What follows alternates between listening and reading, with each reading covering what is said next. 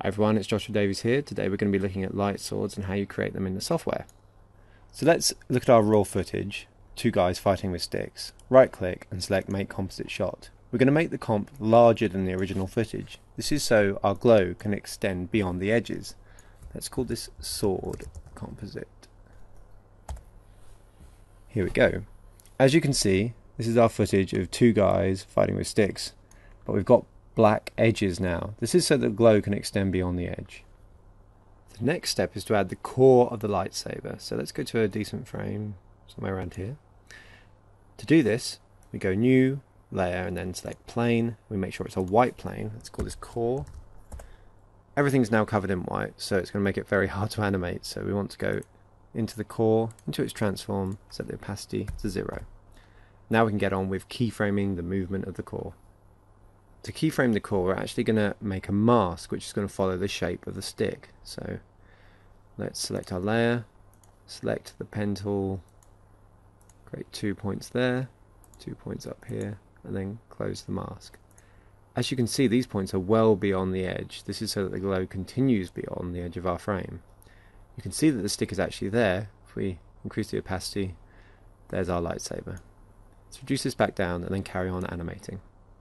To animate, we want to select the mask, expand it, and then on the path property, click here. As you can see, we've already got a keyframe, so let's zoom in and let's do a little bit of animation. Let's move forward a few frames. We reposition these. It can be fairly approximate. There is no fast way to do this. Once you get used to it, you can get quite quick. Here we've got very little movement, so we don't need to keyframe every frame. We can let that product do the animation for us. But when lightsabers move quickly, they just become a blur, and then you need to use some artistic license and do a lot of the work yourself. But as I say, over time you'll get quicker and quicker at this, till it's second nature. Right, let's finish on that keyframe. Right, so we've got some nice movement now. All we need to do is go back to our opacity, set it back up to 100%, and we now have our white stick. Great. This is the hardest part of the effect. Once you've got this part done, you can start having some fun. To create the glow is really simple. Just go up here, let's type in neon. There we go, there's our neon glow. We drag that on, let's double click on that. There we go, our glow's already there. Let's select HitFilm blue, and we have our glow. This is the problem I was talking about, which would have been inside the frame if we hadn't extended the edge. Now comes the clever part, putting everything back together. We want this sword comp to be only of our sword, so we can switch off our footage here, and now we just have the sword on black. We'll go back to our media, click on our original footage, and make a new composite shot. We're not going to change the size this time because we want it to be the exact size that it was. We'll call this main comp. Now all we need to do is find the frame we are on, because that's where we did our animation. Grab our sword comp, drag it on, and it's sitting on the top, exactly how we expected. But our black edges have gone, and the glow is extending beyond the edge. The finishing touch here is to go to the sword comp layer, to the controls, layer properties, and change the blend mode to either add or screen.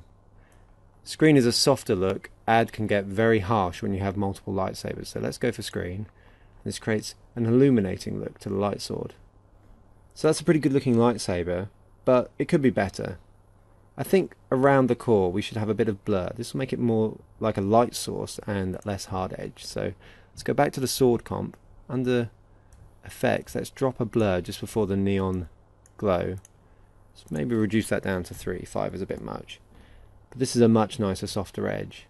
But I also think we could do with more layers of glow. This can give a really interesting effect, which is maybe more like the films. So let's copy and paste that. And then in this one, we're going to increase our expansion and our radius. Keep on doing that. Let's make this pretty big. So we've got that kind of effect. And then we've got this inner glow, which is our original sword. Let's go into that. Have a look at the neon glow.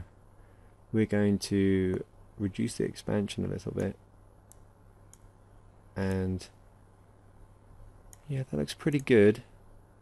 Let's go back to this one a little bit. We're going to reduce the intensity of this one a little bit.